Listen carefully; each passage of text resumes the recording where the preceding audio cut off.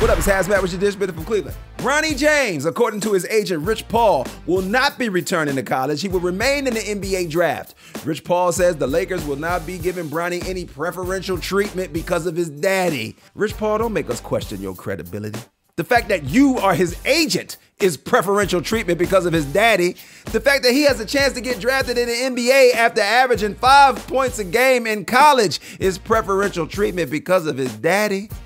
But Bronny doesn't have to go back to college or get a degree. His daddy is LeBron James. He doesn't even have to get drafted in the NBA. His daddy is LeBron James. He could be like Marcus Jordan, who never did anything, but his daddy is Michael Jordan. But Marcus did do one thing. Got with his daddy's ex-teammate's ex-wife, Larsa, and his daddy didn't like that. So Bronny, if you don't make it to the NBA, I guess try not to end up with Gabrielle Union. This has been HazMatt with your Dish Minute from Cleveland.